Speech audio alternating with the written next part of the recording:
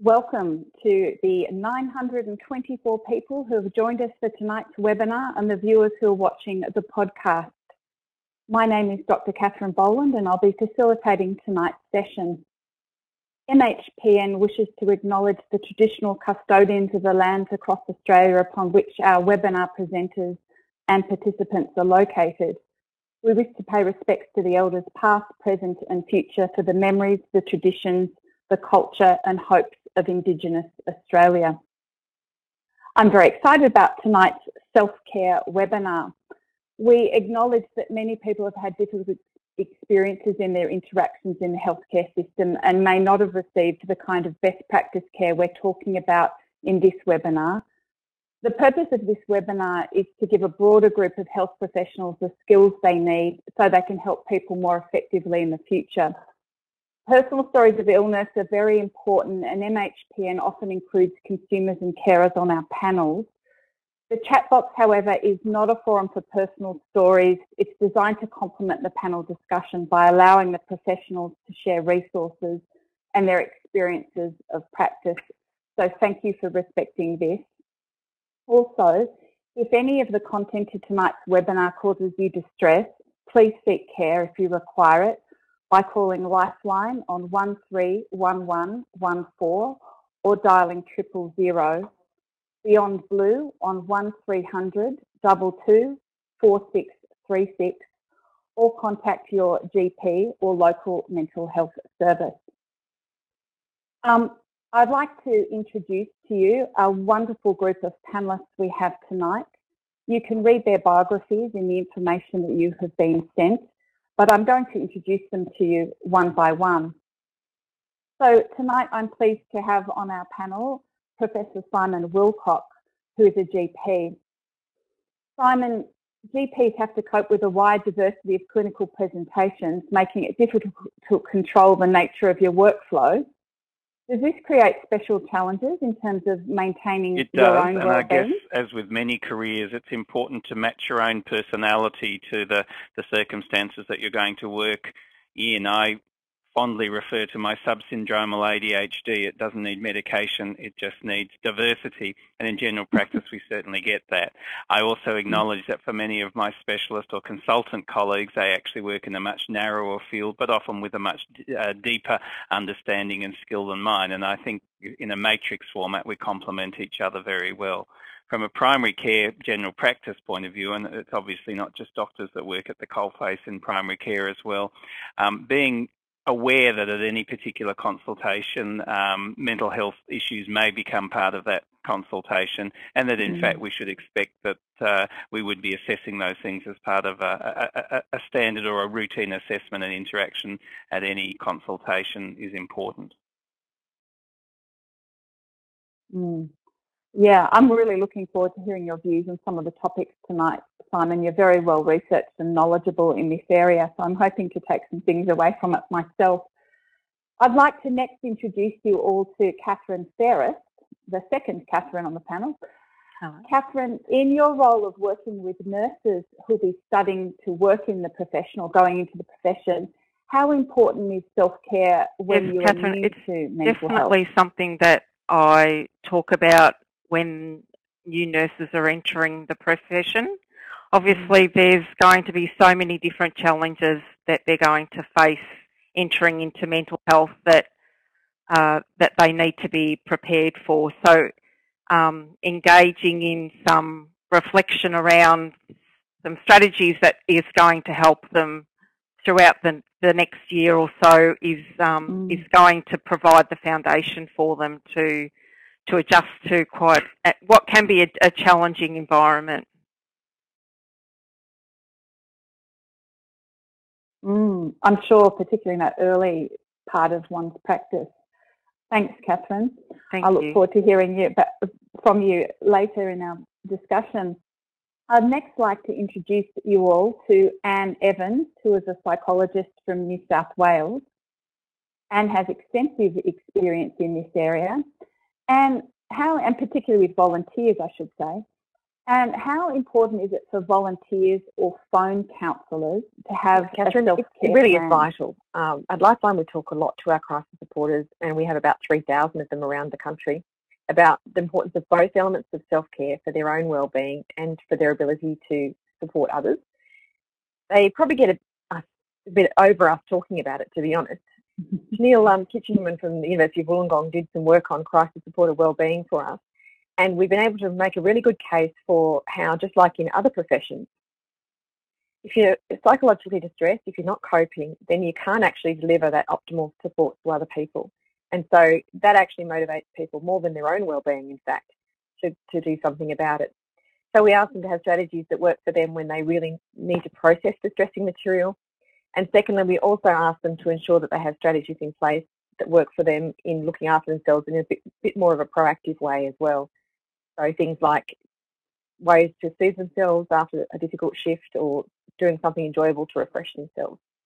We provide support and resources to help both of those sides of self-care because it's an occupational hazard in this sort of work.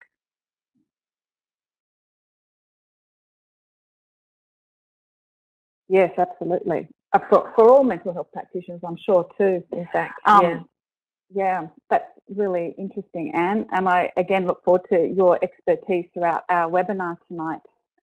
And finally, but most certainly not least, I'd like to introduce Associate Professor Louise Nash, who is a psychiatrist in New South Wales.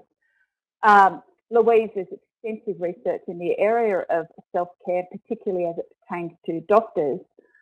Louise, can you tell our participants tonight, what was the key findings in your research? In conjunction with Simon, actually, looking at the key areas that people found stressful in the work that they did with 2,999 respondent doctors. And the things that came up were if you had a current medico-legal matter, so that was defined as any kind of complaint process through either your hospital or your practice, whether it was a formal legal matter or a less formal complaint or coronial inquiry. That was a very stressful thing. Also, not having a holiday in the previous 12 months, working long hours, and your personality style. And we also know from the literature that definitely personality style and the long hours and stressors between home and work are big key factors.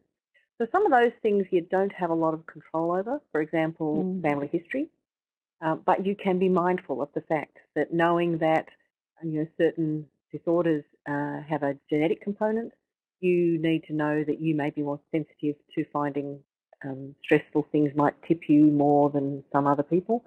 So that's the family history. Of course, you've got your own personal history and you've got your own personality. And in medicine, we very much like people to be sensitive. We very much like people to be conscientious. And they are two things that are more likely to make you more prone to depression and anxiety, particularly throwing in the huge hours that are often expected of people. So we have certain vulnerabilities within the profession and within the structure of the way the profession runs that can be make it more likely that someone will actually have some kind of psychiatric morbidity.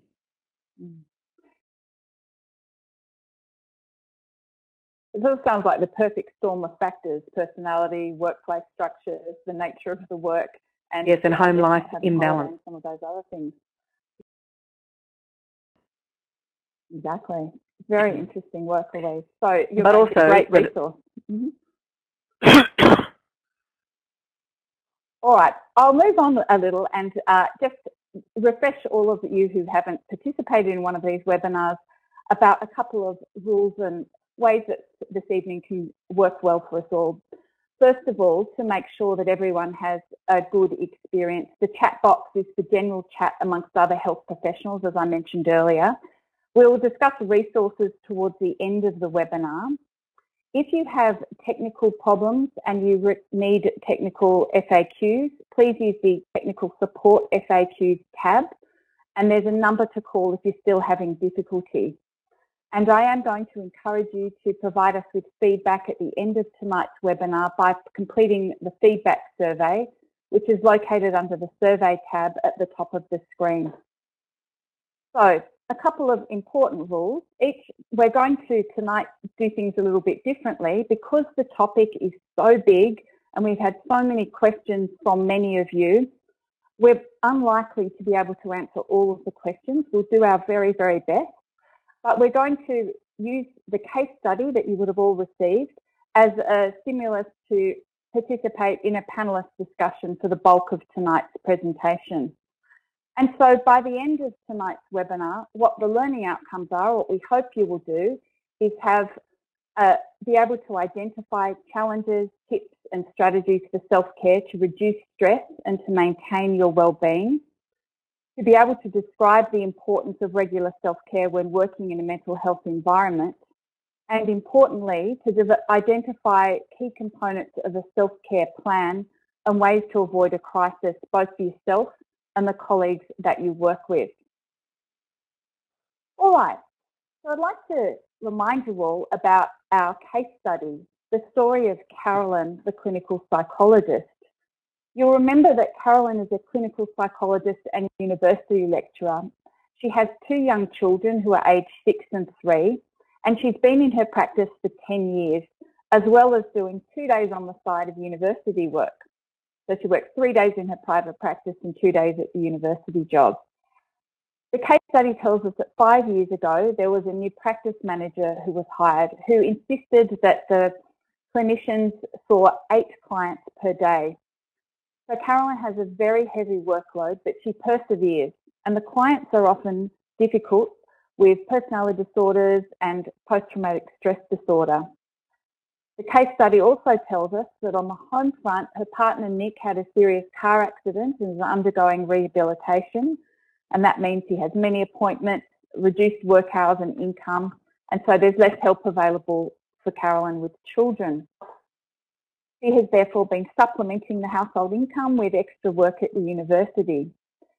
Her symptoms at the time we find her are that she's exhausted, she's not sleeping well, she's been making mistakes, is feeling stressed and very reluctant to confide in her colleagues. Her colleague Maria asked Carolyn if she's okay, and Maria eventually suggests that Carolyn sees her supervisor, but Carolyn responds that she doesn't have time. So Carolyn's intending to go and see her GP to get some medication to help improve her sleep. And that's where we find her. So let's talk a little bit about why, in this case, self-care is so important. I'd like to start with you, Simon Wilcox. Can you tell us a little bit about what is self-care and why it's important? Particularly for those of us working in the mental health field. The term self-care is one we have to be careful about, because I think sometimes people translate that as self-treatment or self-management, and obviously it shouldn't be for any medical condition, but particularly if somebody's experiencing psychosocial health problems. However, I think of self-care as sort of self-acknowledgement and self-awareness. Acknowledgement that as our patients and clients have a right to good treatment and support, particularly during times of particular stress or illness, we as clinicians also have that same right. But we need a vocabulary to understand what we may be experiencing. It sounds a bit like a no-brainer that as mental health professionals, we don't actually understand the terms that we may be using with our patients and clients every day. But the reality is many of us aren't used to stepping into that patient role. And the first thing to do, I think, when you're attending any sort of practitioner, such as myself, a GP, is to say, look, I know I'm another doctor / psychologist / mental health nurse, but at this particular point in time, I want you to treat me just as you would any other patient. Good practitioners do that in any case, but I think it really helps to acknowledge that when you do go and talk to somebody for help. In Caroline's case, I mean, any one of the factors in her life at the moment could be considered a significant stressor and disruptor in her life. So it's going to be really important, I think, to recognise that in a simple request for something like hypnotic medication or sleeping tablets, there's actually so many more issues that we need to plumb, and you'd probably spend a lot of time teasing out the various stressors in her life. I think, and I think it was Anne that alluded to it, there's been a number of studies both here in Australia and internationally that have shown that if you're actually burnt out or not performing well yourself, you actually provide a lower level of care to your clients. It's sometimes hard to engage people who are feeling under stress and indeed burnt out in finding time to take care of themselves, but by reminding them that they're actually not providing the care they want to their clients, it's often a good way of engaging them. I'll leave it there. I won't talk about strategies at the moment because I assume we'll come back to that. We sure will. On that topic of burnout, if I could ask you and Evan, what is burnout? What do we mean when we use that term, and what are burnout signs? I think there is a lot of confusion around some of the terms that we talk about in regard to burnout and vicarious trauma and all kinds of other terms that we bandy around here. And some of those terms are often used interchangeably. They can indeed impact each other, but one way to understand it is to see vicarious trauma as a reaction to being exposed to traumatic material that's shared by others, resulting in a traumatic stress reaction of some sort. And obviously that can be quite normal initially, but it can develop into a more serious issue. Burnout, in fact, appears to be a bit more of a common phenomenon that can be a bit harder to pick up because it's not quite as obvious. The symptoms are not quite as obvious to start with, and it often develops over a period of time. It's linked not so much to traumatic material, although it can be, but to excessive and prolonged stress, which seems to be what's happening for Caroline in this case study. And obviously I'm simplifying that a little bit, but some of the symptoms that you might find are things like feeling overwhelmed, being physically and emotionally exhausted, the sense of isolating or wanting to isolate yourself from other people and not making those connections that you normally would have done, forgetting why you do your job and losing your motivation, have a sense of negativity and questioning your own competence in your job, doubting yourself.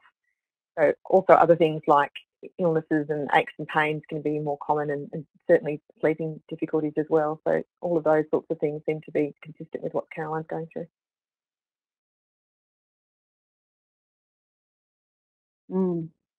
Yeah, for sure. And I can really see the link between what you're saying, those signs and symptoms, and what sort of Simon would say earlier about the reason that quality of care is going to be compromised, obviously, if you're dealing with all of those things. All right, so talking about the sort of illnesses and propensity to having a physical toll, I might ask you, Catherine Sarah, about what the impact overall of chronic stress is on the body. If we think about the brain in regards to, how we manage stress, and going back to our reptilian brain and thinking about flight, fright, or freeze, I think what happens, our brains have a pretty good way of restoring themselves after an adversity. However, in the case of Caroline, I think, I've already feel overwhelmed reading how many issues that she actually has, that I can see what's happened for Caroline is that what's happened is she's actually stuck in that position of being permanently in a fight, flight or freeze response. So what's going to happen is this is just going to create a chronic stress situation where she is not going to be able to manage the emotional requirements of the work because she's so consumed with everything that is going on in her life.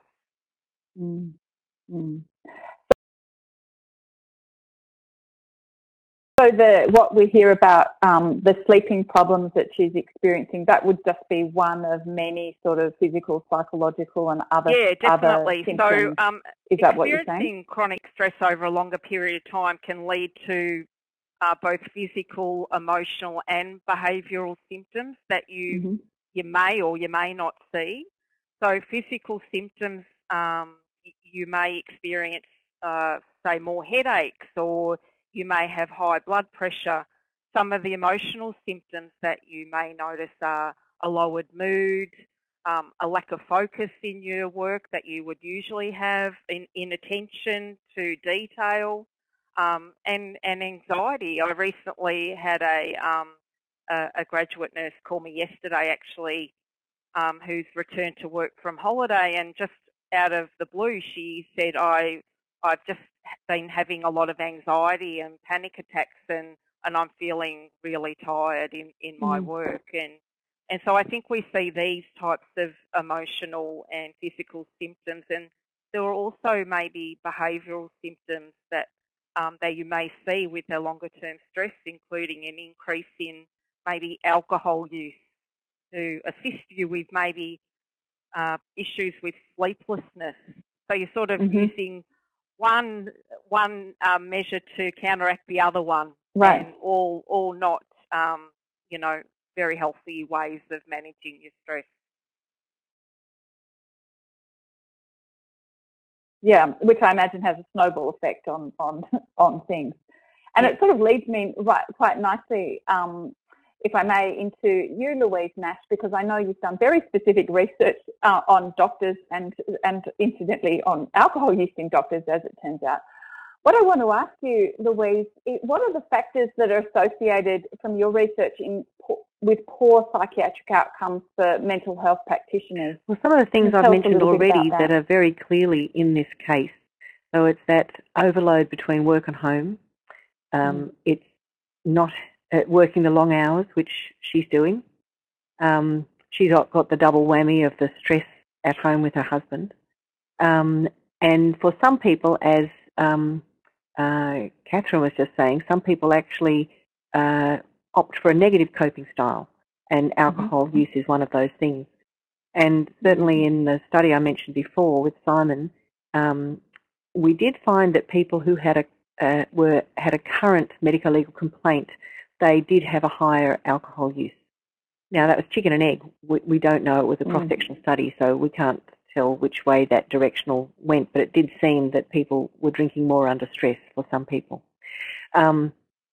So we have to be very mindful about resorting to a negative coping style, whereas there's another study that Simon and I are also involved in again, where we looked at different coping styles, and we found that many people were using exercise as a positive coping mechanism. So there are different ways you could go, and that's obviously a positive coping style, and spending time with friends. So if people are able to, I'm not saying in this case study she's struggling to really to just keep going. So from her point of view, we need for her to somehow reduce her stress. And that, I would think the logical thing, if she could manage it, would be to reduce the hours at work. So reduce what she is expecting of herself and what other people are expecting of her. So I would actually opt for that being the first thing, is to drop down her hours and try and sort of settle down that stress.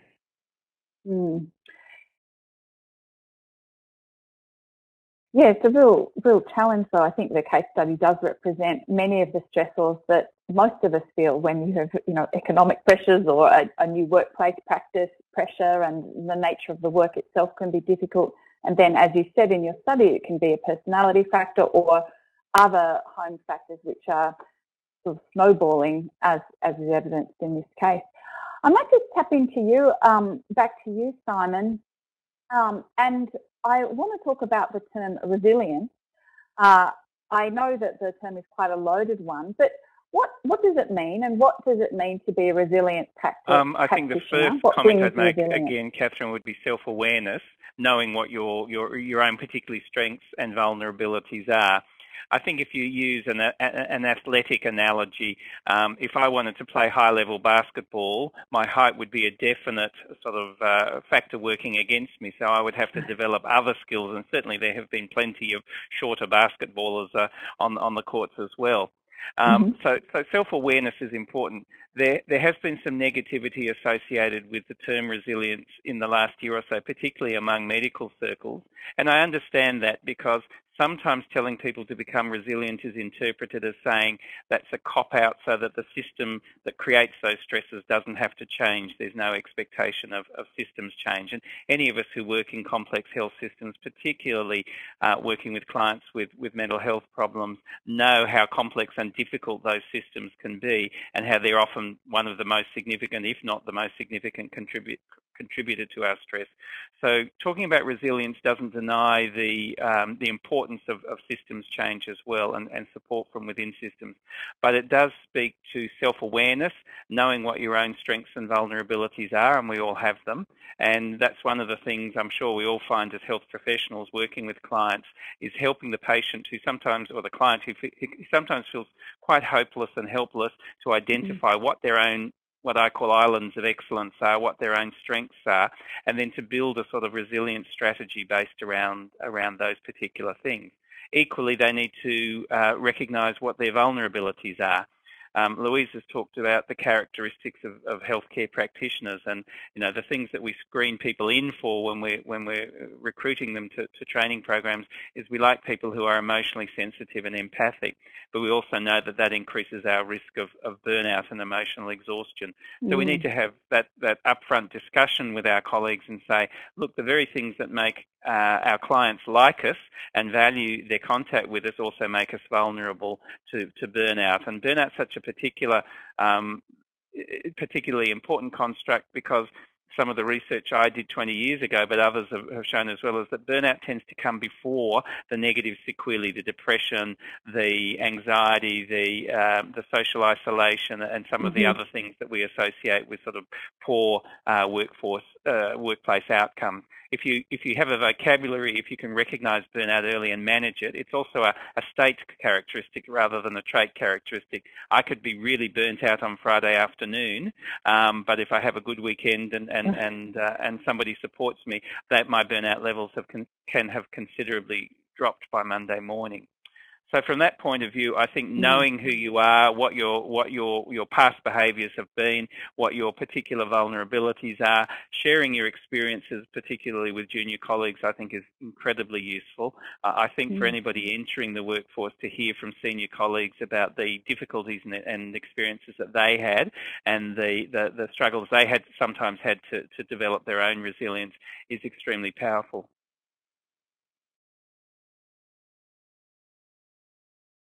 Yeah, it's so refreshing to hear you being so candid about that, Simon. I sometimes wonder whether all of us, and maybe I have a prejudice that's more prevalent in medical professionals, we have a culture of coping.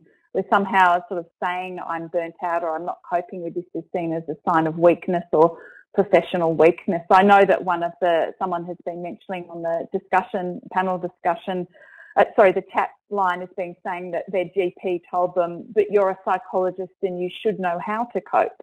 And I guess there are pockets in any profession where we don't get optimal care, but it's very refreshing to hear you talking so candidly about the need to talk to your colleagues about that. I just want to come back to you, Louise Nash, for a minute, and just tell us about the personal and professional or other risks if we don't manage our self-care. Well, it's not just your self-care, because there are times, as Simon's alluded to, where the structure of the workplace may actually have a negative impact on you. Sometimes the workplace itself can be stressful and distressing, and that's hard for an individual to change. But there are times when you may actually need to be out of the workplace. So, Louise, could I just interrupt you? What do you mean by the structure of the workplace, or what are the specifics that would make it something that was going to have an effect on the mental health practitioner? If you have an overload, as I mentioned before, between work and home, let's say some people might be expected to do 80 hours a week work. It's not usual, but it can happen. And that on top of family expectations is a very difficult thing if you're on call and overnight shifts have that expectation. So, and if there's work shortages, as happens in some of our medical professions, then you feel you can't let your colleagues down. So you are doing more than your fair share. Then there's also the burden of the exam processes that our juniors have to go through. So these are work structures that the individual is within. So then there are things. So that's why I'm saying it's hard. And also we do, as the press is aware from some kind of shocking stories that happened 2 or 3 years ago, we have in the medical workforce, and also I think in the nursing workforce, but I'm not aware of their direct studies on that, we do have a high rate of bullying and harassment. And that often happens in very hierarchical workplaces. So this is another, when I talk about work structures, this is another one. And so there needs to be, and fortunately, certainly in New South Wales, we're trying to improve the system whereby if you have a difficulty at work, particularly if you're a junior, and the logical reporting line is that you discuss it with your supervisor, but if you can't talk to your supervisor about it because either it may involve your supervisor or you think your supervisor may not be supportive of you, and don't forget the supervisor signs off on the progression. In New South Wales now, it's been set up that there will be, or there's a phone line that will enable you to be connected to advice from a senior doctor who is nothing to do with your workplace, from a different whole hospital system. So there's a way you can get help. There's also, of course, the kind of doctors' helplines that are available. So we're trying to provide structural change for that. And we've got better with safe working hours, but we've still got stories of people having car accidents on the way home when they're falling asleep. So they're the kind of structural things that need to be addressed. Right, yeah, that's absolutely true. And I think it's true, and you've highlighted some in a particular workplace, but I know from some of the earlier questions and comments we were getting on the chat line about some of the particular workplace toxicities or toxic people, workplace politics, unrealistic demands. We might talk about that a bit later. I'd like to come back now to our case studies. Remember poor Carolyn. And I'll come back to you, Simon, because Carolyn has come to you asking for medication to manage her sleep. How in the first appointment with her, assuming that you've been her GP for a while, how would you manage this request, or how would you first go about? Thanks, Catherine. That's a really important question to ask. If I was lecturing to trainee GPs, as I often do, and I gave them this scenario, I suspect what they'd say to me is, oh, look, we know that hypnotic sleeping medication is bad, you know, you can become dependent on it, and we'd actually counsel the patient against using it. This is not going to be helpful to Carolyn in this particular circumstance. She's already feeling guilty from all of the stresses that she's under and her own sense of underperformance. So I think it's really important to use that sort of trigger, the ticket of entry, in the sense that she's used into the consultation, to gently help her talk about all of the other things that are happening in her life. So in this particular scenario, I think the useful thing to do would be to say, tell me about your sleeping. And from that would be, tell me about what's happening, what else is happening in your life. As you've said, if I'm her regular GP, I presumably know about the stresses, particularly the significant stress of her husband's injury and ongoing disability, but I may not be aware of some of the workplace stresses, and hopefully she'll feel safe enough to start talking about some of those things. I must admit, if I managed to elicit all of the things in the scenario, I would be thinking this was really a crisis situation at this particular point in time. There are so many things that are potentially going wrong in Caroline's life that I would probably be counselling her very early on that we need a time out. We need to create some time for her to rest, to reevaluate, to recharge her own sort of emotional and physical batteries. The sleep side of things would probably be not the main focus, but certainly I wouldn't dissuade her from addressing that, and may even use medication in the short term. She knows she's a mental health professional. She knows the potential risks associated with it. But I think the really important thing is not to devalue the very thing that she's felt that she can come and talk to me about.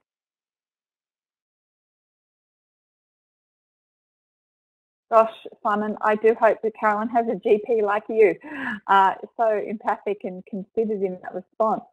I'm now going to talk to all of our panellists, and we'll start with you, Anne Evans. I want you to tell me, or tell us all, a little bit about some specific useful self-care strategies. We'd like to talk to our crisis supporters in particular about particular strategies before, during and after a challenging interaction. And I often use these sorts of things myself, but I'll take you through the kind of approach that we would use with our crisis supporters. Right. And basically what we would do is ask them before they're taking a call or a chat or a text, making sure that they ask themselves if they're in a good emotional place to do that as the very first thing, and make sure that that is the case before, in fact, they go on the phones or they interact with someone in another context. Then the next thing really would be to give themselves a bit of time to get settled and be present for that particular interaction, and that might mean taking a short break between calls or just giving yourself a few seconds to just be present. And I think sometimes when we see people back to back, that is a bit of a trap that we fall into. We're still kind of emotionally in the last interaction and we're going into the next one. So I think it's really important to do that. And then just give yourself a relaxation or mindfulness technique, a really short one, a grounding exercise, the sort of thing you might give to clients, just to make sure that you are feeling calm and present for that particular interaction. I really think that can make a difference. Then during an interaction that's challenging, you can't do an awful lot, but you can notice what's happening for you. You can notice the reaction both in your body and also your emotional reaction. And sometimes it takes a bit of practice to do that, but the more you do it, the easier it becomes. And then we ask them just to practice a simple technique they can use to stay calm and remain present. Focus on what's going on now and focus on the health seeker, because that's obviously the most important thing in the moment. But then afterwards, we mustn't forget to do something about what we've heard. And the most important thing is really to reflect on what happened and on your own reaction, including that reaction in the body, which a lot of our crisis supporters, it's been a bit of a change for them to think about actually this stress is actually happening within my body, and then also the emotional reaction that they're having to that. And again, some people are better at naming that than other people, and it's something that we like to teach people to be able to name it, because there does appear to be some evidence if you can understand it and name it and recognise it, it has less of an effect on you. We also so do you mean naming? Yeah. Sorry, do you mean naming the emotion or naming the state you're in? What could you tell me what you mean? I guess naming your feelings. I mean, there are some individuals who find it difficult to express and talk about feelings, and sometimes even to name what that feeling might be. So that's churning in the pit of the stomach. Naming it as anxiety, for example. It's just important to actually have words for it and to be able to explain it. The other thing I guess that's really important from our point of view is to sit with the uncomfortable feelings, and that's a bit of a difference from some of the self-care literatures that you'll see out there. That is all about feeling better and distracting yourself in a way, but it's really, really important to process what's going on. And so we try and get people to reflect on their reaction and sit with it and not try and push it away, because obviously we've seen a lot of work in the literature too around the fact that if you don't process, it will kind of come back with a vengeance. And so that's a really important part of what we do, and we give people tools to reflect and to process what's been going on. The other thing, I guess, is if it's really strong, making sure that they do seek some sort of assistance from a supervisor or from somebody else, and we can talk a little bit about what that might look like later on. But then finally, I guess, afterwards, taking some time to recharge, and so recognising that it's been a tough day or it was a tough call, making sure that there's something you do to refresh and recharge yourself, and I'm sure we'll talk about that later as well.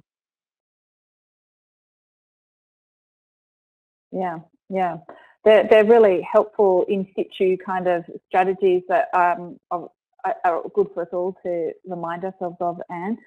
I might turn to you now, Catherine Ferris, and ask you about what you think some of the most useful self-care strategies Catherine, are. and I was for reflecting on everything that was being said, and I think that I was thinking about a young male graduate nurse that I was working with recently who experienced a really significant traumatic adverse event in the workplace. However, he was very reluctant to seek assistance. So we have this terrible issue about mental health professionals having our own psychological trauma and being able to seek help with that. So I was very acutely aware that he actually is he's a sportsman, and so he does a lot of sport. So I tried to talk to him about if he was playing sport and he physically injured himself, would he require to see a medical specialist to be able to get back into his sport and his, and he was able to see how I was trying to frame that, that he's been so traumatised by his experience that he did require to see a mental health professional outside of work. So I think it's just trying to normalise that us as mental health professionals, that we too experience mental health issues. And so I just try and be really compassionate when I'm listening to people and yeah, try and normalise those experiences for them.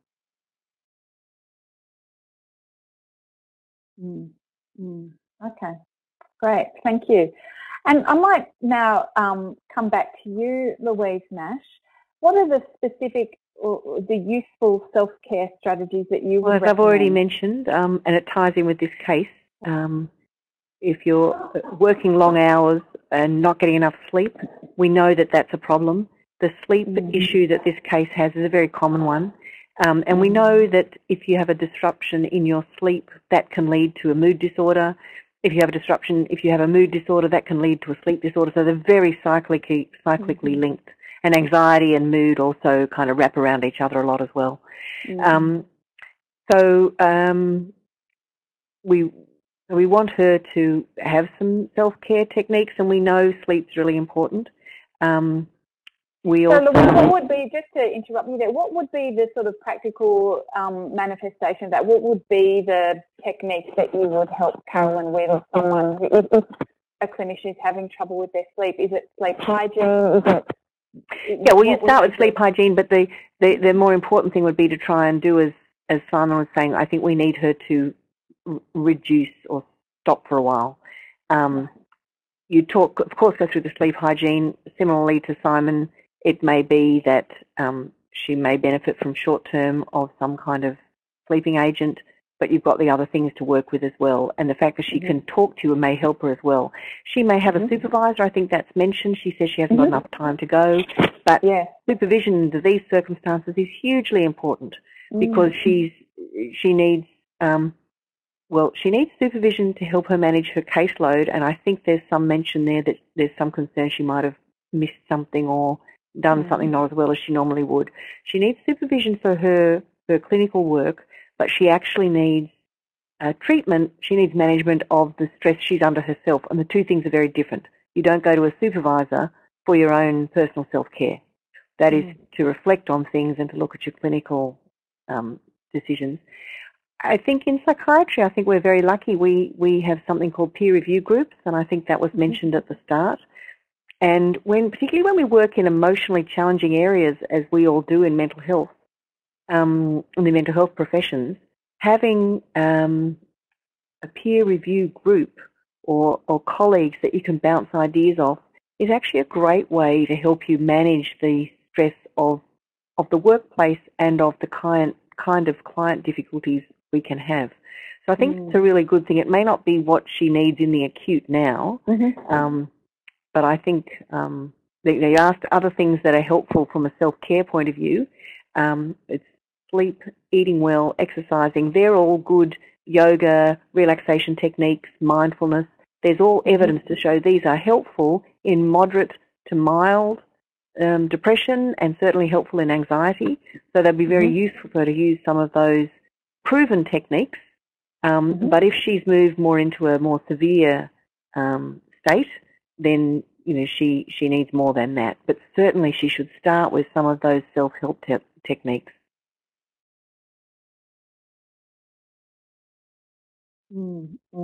That's really helpful.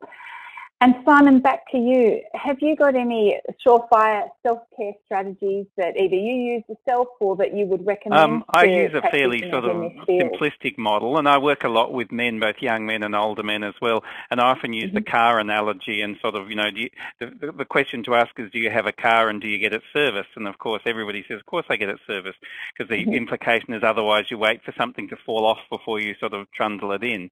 And then once people accept that there's it's sensible to look after themselves. Well, what sort of things? In the same way that when you take your car to the service station, you may not know exactly what they do, but you know they're going to check the lights and look under the hood and check the tyres and do a few things like that. So I usually say to people, well, what about your physical health? And Louise has mentioned a number of those things, and that's often the least threatening thing to talk about because it's sort of eating well and exercising well and sleeping well. And then their emotional health, how do they cope with feeling frustrated at times, and do they get angry at times, and what triggers that, and what sort of techniques do they use to manage it. Social or community health is a really important one, I find, and that's where people are often very isolated. They may work in a busy organisation or live in a very big city, but they may actually not be part of any community. And Louise referred to a sort of a peer group, but a peer group in a sense is that sort of community that you develop around yourself with some shared experiences and understanding of what the other people are going through, and making sure that people do identify. I often say to them, who's the person that you would go to if everything went pear-shaped? And preferably who are the 2 or 3 people. And if they can't immediately tell me, then they need to go out and find them, because while life's going well, we're all fine, but we don't know when things are going to go pear-shaped. And the other 2 domains I talked to them about are the sort of intellectual cognitive health, what are the things they do to stimulate themselves, and finally their spiritual health, what gives their life meaning and purpose. And again, it comes back to vocabulary that a number of us have spoken about. If people recognise that there's this sort of anchoring term that they can build something around, and again, none of us is perfect in all of those domains, and I think sharing your own inadequacy at times and saying, look, I really struggle with X, Y, and Z, helps people to realise that none of us are perfect, but if we one by one build up some of these resources, then we're less likely to be impaired by the experiences that we have. That's a very holistic and lovely way to look at it. I certainly feel less than perfect in all of those domains, but it's good to hear I'm not the only one. All right, I want to just come back again to Carolyn and talk about the fact that she's in a very difficult work environment, and it illustrates a common concern for many of us where there's a dilemma of a very heavy client load.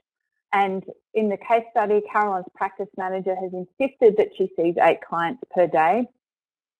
I want to turn to you now, Catherine Ferris, and ask how you think practitioners should manage their self-care if they're in a difficult working environment, for example, like Carolyn is, or other sorts of difficult working environments. So some of our participants have talked about workplace bullying, harassment, or toxic people, or very unrealistic demands, or sort of onerous administrative tasks. There's a real dilemma that private practitioners have between balancing seeing clients and the administrative and other aspects of their practice. So how do we manage self-care with those kinds of institutional or organisational stressors? It all sounds very overwhelming, doesn't it?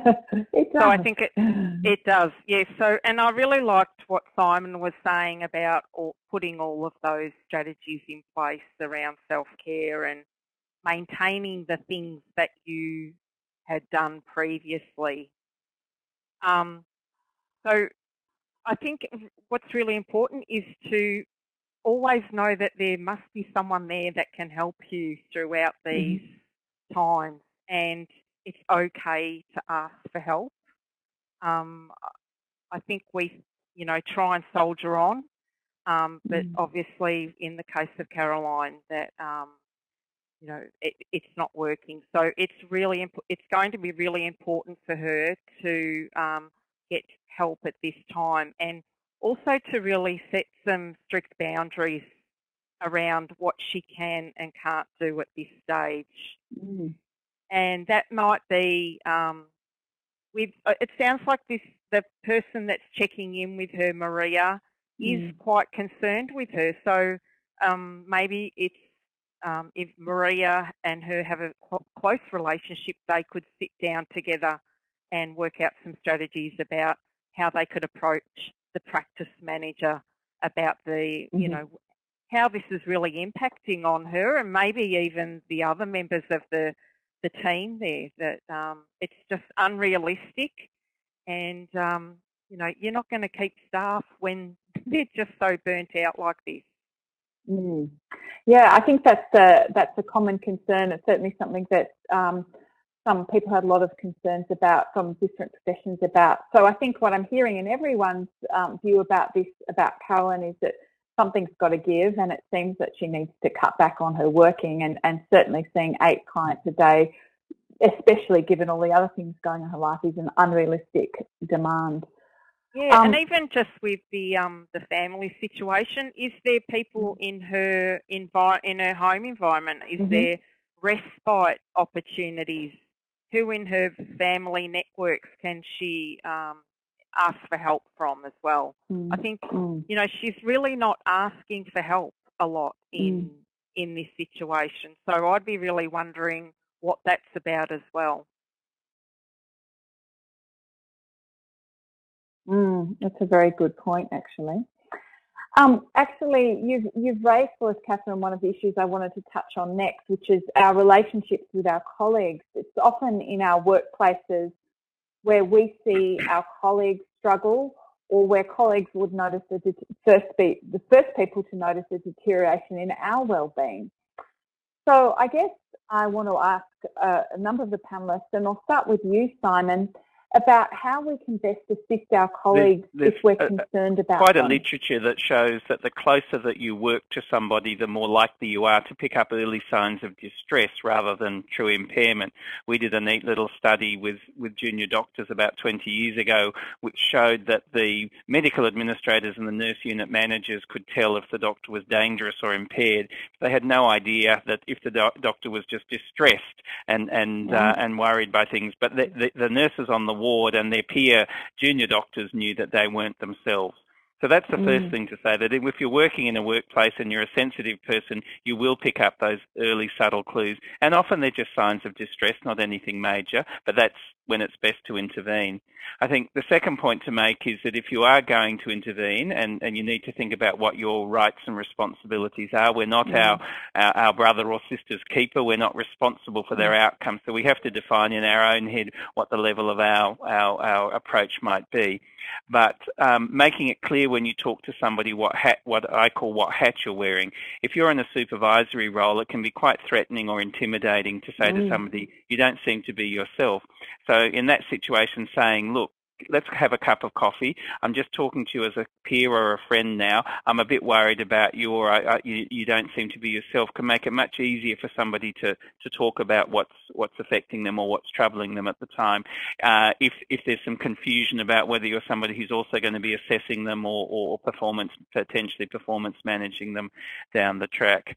And then the final comment I would make is the one that I think Louise referred to about having a community of your other professionals around you.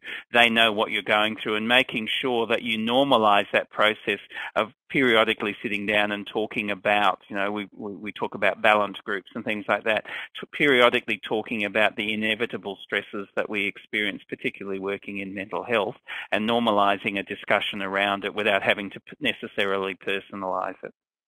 I think often practitioners, Simon, get really worried about the sort of professional obligations to report on their colleagues. Can you tell us a little bit about the professional responsibilities if you are really worried about someone's standard of care? Yeah, very happy to speak to that, because it is something that makes all of us very anxious. And I chair the board of a big indemnity company which deals with a lot of sort of concerns and complaints about health professionals, particularly doctors. I think the reassuring thing here is that we don't actually have an obligation to intervene or to report our colleagues unless we directly observe behaviours that I think any of us would consider needed an intervention. So if you observe somebody directly who's working under the influence of alcohol or other drugs, or who has breached some sort of boundary, particularly a personal or sexual boundary, then there's an obligation to report that person. But that's actually a very, very high bar, and I don't think most of us would have problems of actually complying with that. Just being concerned about somebody does not meet any sort of threshold in terms of an obligation to report. I think from a moral point of view, if you are concerned or you are hearing things, talking to somebody, it might be the person that you're concerned about or somebody else, to see what can we do and how can we engage them. I think that's the really important thing to do, and the earlier we do it, the better the outcome is likely to be for the individual. But from that point of view, none of us should be worried. In fact, I think there's a lot of evidence that by being worried that you might have an adverse effect on somebody by saying something actually tends to lead to worse outcomes, because it delays the implementation of any support process. Mm. That's really reassuring, actually, Simon, and very educative for all of us. And Evans, I want to ask you now how you think we should best approach our colleagues. How should we approach them if we're worried about them? I usually find that the best way to approach it is to be quite straightforward and to talk about behaviour you've observed, because not too many people can argue with that. If you've seen a change in their behaviour, if you've seen them not coming out for coffee, if you've seen them doing things differently, working longer hours, whatever you've noticed, that's usually what I would start with. And people can't actually get too confronted by that conversation, or not as confronted as if you perhaps went up to them and said, "You're looking really depressed." Just talk about what you've observed. So whatever you've actually observed in that environment, and let them know that you're concerned about them and that you want to help. I think, as Simon was saying, it's far more important to show concern and to actually intervene than it is to have all the right words or say all the right things. If people aren't asking them and reaching out to them, they may feel even more isolated. So it's just really important to say what you've noticed, ask what's going on, and show that you really are concerned for them as a person, not because of anything else that's going on, but for them as a person, and just let them talk when they're ready. And obviously, if you're not the person that they want to talk to, encouraging them to reach out to somebody else and to talk to somebody else about it. That's really good advice. Louise Nash, how do you approach, or do you think we should best approach colleagues if we're concerned or wish to assist them? Very much the same as has just been said. I think where you've got something you can say directly, then that's appropriate. But showing you care is the most important thing, and that you are concerned for them. And I think that there's like I think the best thing is to encourage someone to seek help. Now, whether that be medical help, psychological help, legal help, that you need, that's a good step. So, for example, in this case, the fact that she's gone to her GP is going to open up. It's appropriate help seeking. The other thing I want to mention, it's a little bit off track from what you've asked, but it's been raised, there is sometimes a fear within the health profession of help seeking. And there was the big Beyond Blue study that most people will have heard of. It was about, I think, 12,000. Again, it's a medical study. About 12,000 people responded, doctors and medical students. And 53% said that they feared seeking help because of confidentiality, 37% because of embarrassment, and 34% because of concerns over registration. And I completely agree with what Simon said, which is that issue about the mandatory reporting laws. The bar is high. But what we want to do, as has also been said, we want people to seek help early, and so that things don't become more severe and then more difficult. I'd much rather be treated by someone who has a depressive illness who is receiving treatment. That's not an issue to me at all. So we want people to seek help, have appropriate treatment. And fortunately, we have excellent treatment. Yeah. I guess one of the things that some of the comments on the chat have been with respect to our case study, Carolyn is saying, well, you know, the strategies we're talking about are all very well and good, but Carolyn has very real sort of conflicting demands. What if she can't reduce her work hours because she needs money, her husband is not working, she's got 2 young children? I guess I'm going to open this up to anyone who wants to answer on the panel. How do we deal with those very real kind of conflicting demands, or someone like Carolyn who, when Maria approaches her, says, I'm too busy, I don't have time, but we can recognise and see a real need? What would any of the panelists like to comment on that?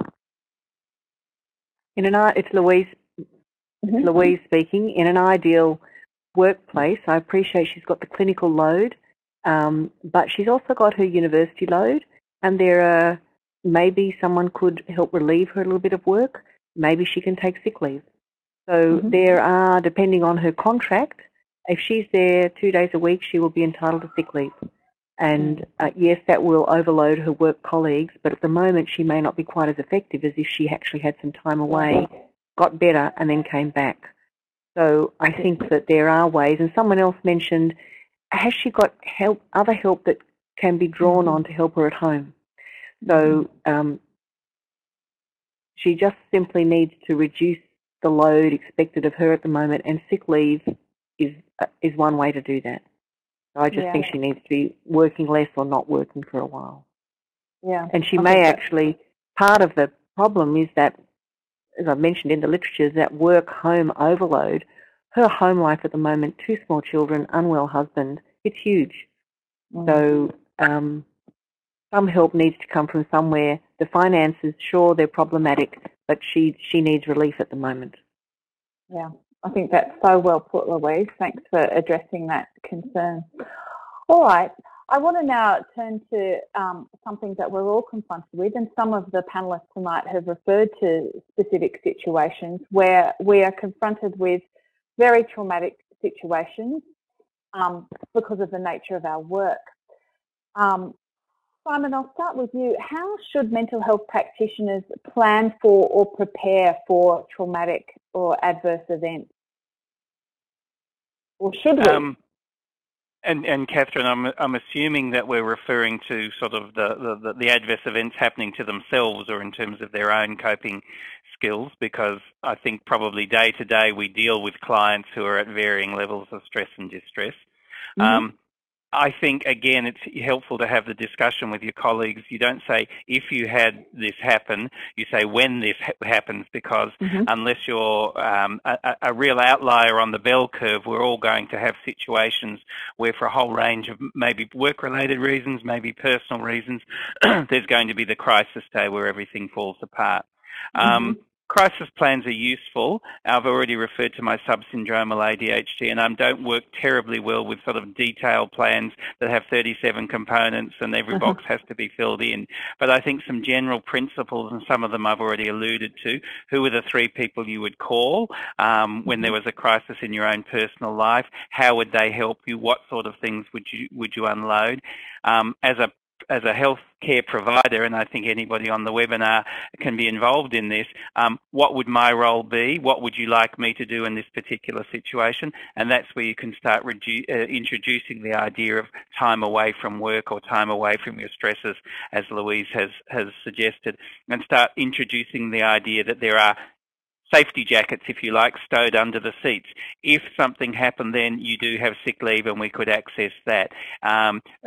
Who would help with your children if both you and your husband were significantly unwell at the same time? It's a not uncommon phenomenon in crisis situations where, what I say, both partners have their flat batteries and neither of them is actually in a position to recharge the other. And in that situation, okay, who's the external person? Is it a family member that you could turn to who could support in that situation? And everybody's circumstances are different.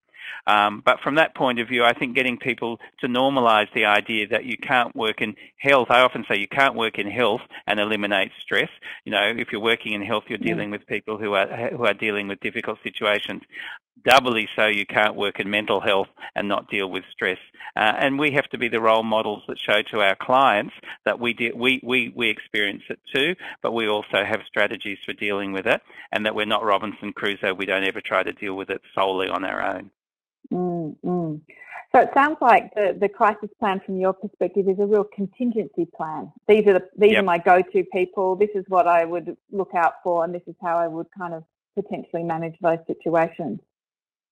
And depending on the Absolutely, and depending on the circumstances, where you go from there might be quite different.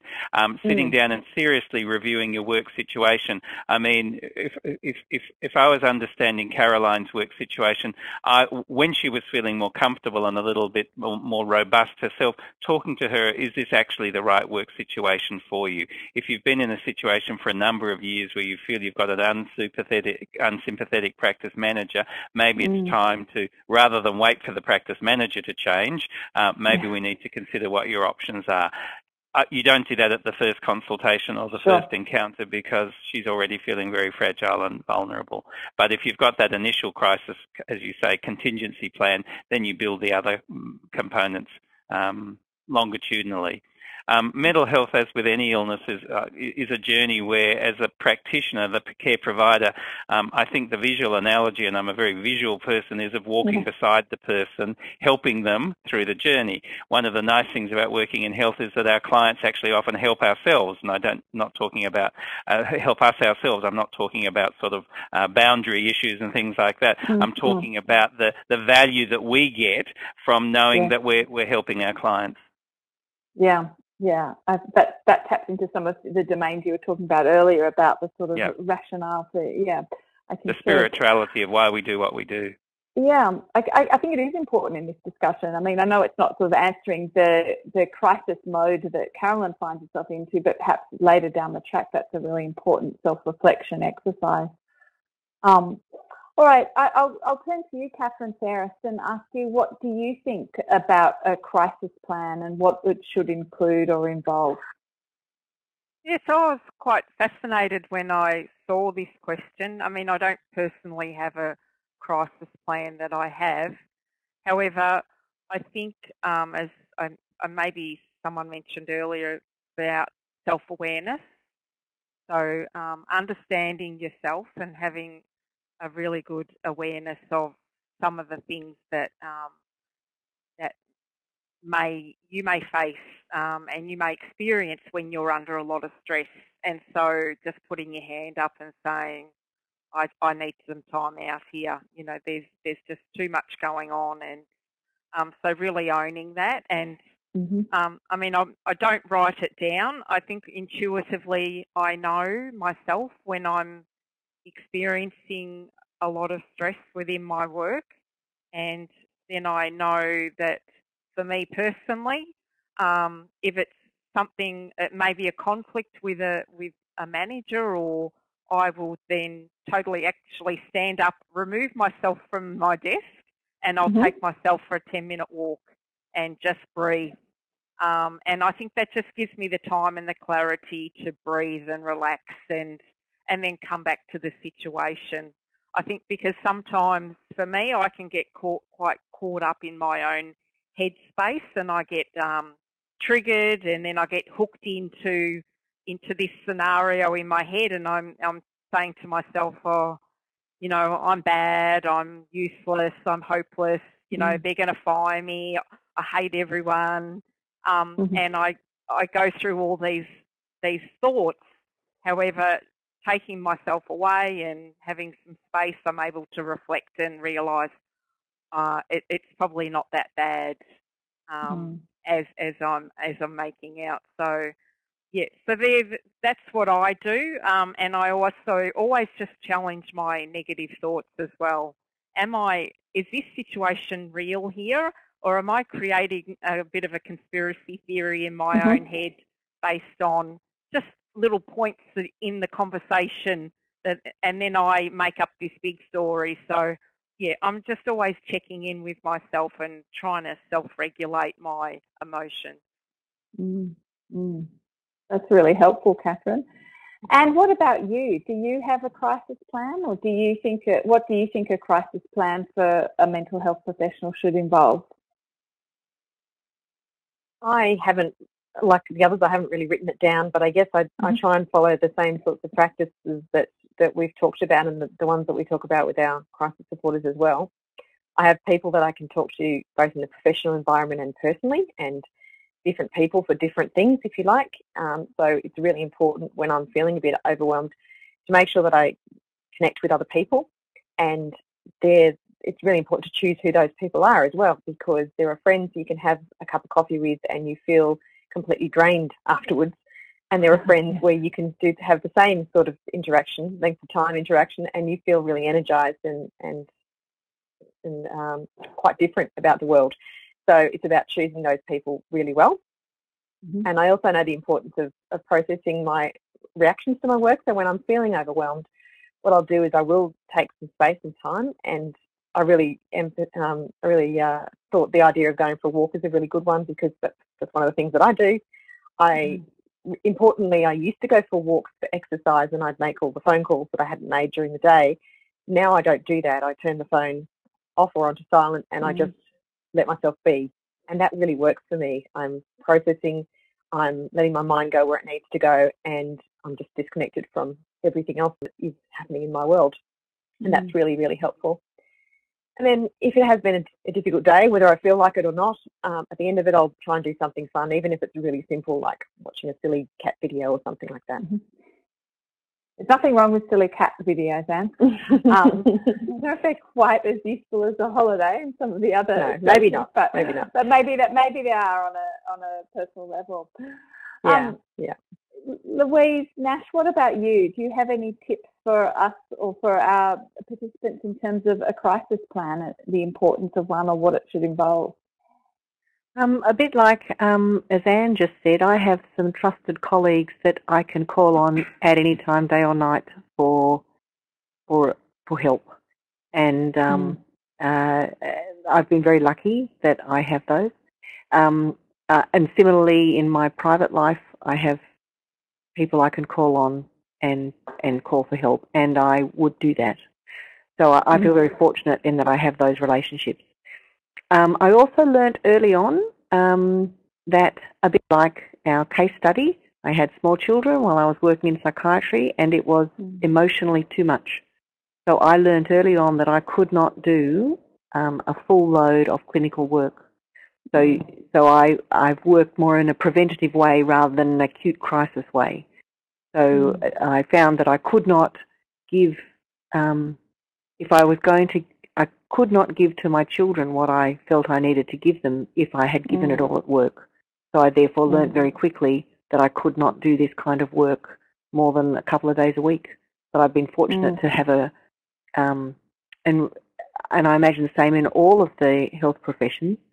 I'm fortunate that I've got a balance of my academic role and my clinical role. And that's a lovely thing for those people who have some kind of teaching or supervision role. That's a lovely thing. So having a career where you have some diversity within your professional role, I think enriches you and also preserves you. Yeah, so I think that's my tip. Yep, that's great.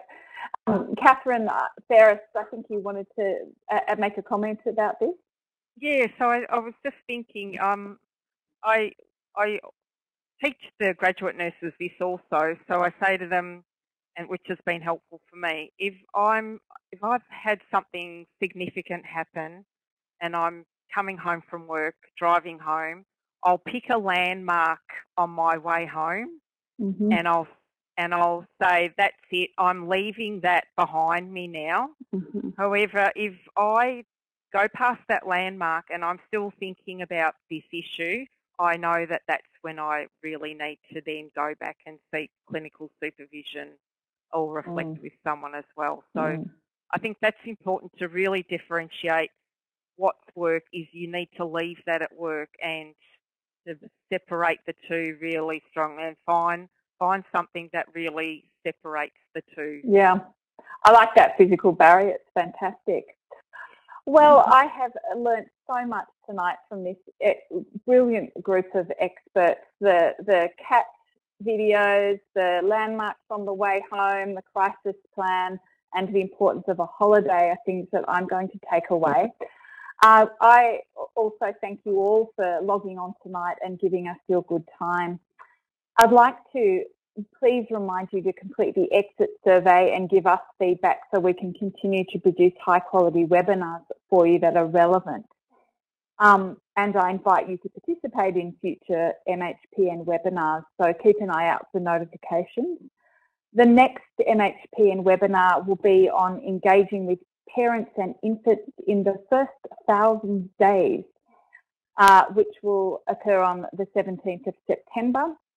And soon after, on the 26th of September, another webinar on BPD, self-injury and suicidality. So you can register for those webinars. We know that practitioner self-care is a very important aspect of working in mental health. MHPN supports balance and peer support groups where practitioners from a range of disciplines meet and confidentially present cases in a respectful, supportive and non-judgmental environment. And we've heard how important that is tonight.